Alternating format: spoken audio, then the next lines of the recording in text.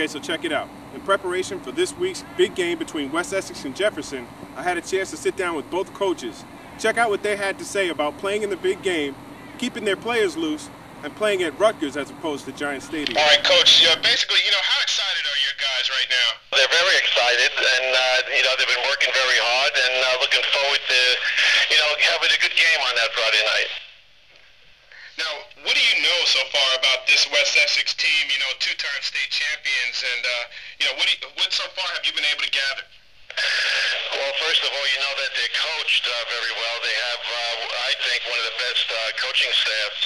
And the kids, they're very thick and they're very fast. So they have size and speed, and those two together with a heck of a coaching staff put together one heck of a team. You have a special talent in Gavin McCartney, your QB. Does he realize what he's accomplishing right now? Probably not. He's that kind of kid. He's very team-oriented, and I'm happy for him. He's having one heck of a career, and hopefully it continues for him. What's the mood of your players right now as you get set for this game? Well, they're very excited. I think the whole school here has an exciting atmosphere going on. I mean, it's not that often that Jefferson gets to a state final. I was there in 2002 and lost on an extra point. So we've been waiting since then to get back. Other than that was Coach Sonati back in the 80s when they won a state championship here.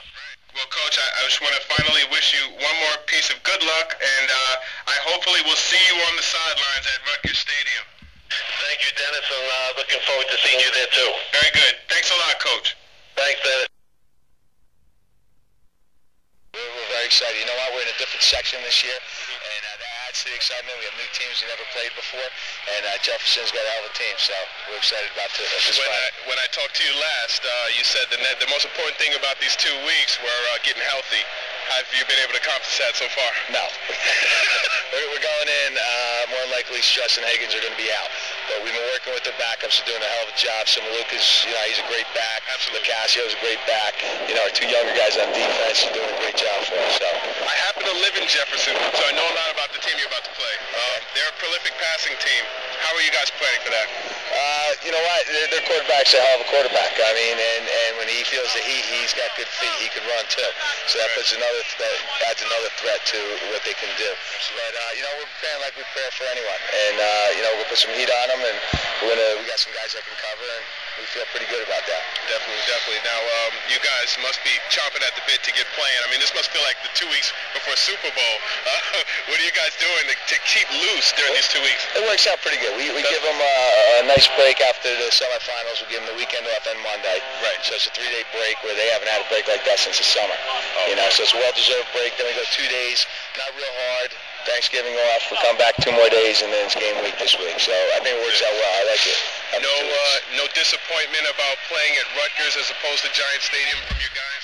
You know what? At first it was, because it's always the big things to get back to Giant Stadium. But this is the first time we're going to be at Rutgers, so we're excited about that. It's a new venue for us, and we're fine. We're good with that. Good. Well, Coach, thanks a lot. I appreciate your time. No problem. Thanks. It's been 21 years since Jefferson won a state title, and to do it again, they'll have to beat a West Essex team that's 11-0 and looking to three-peat for the first time in school history. From Jefferson High School, Dennis Jones, IronHillSports.com.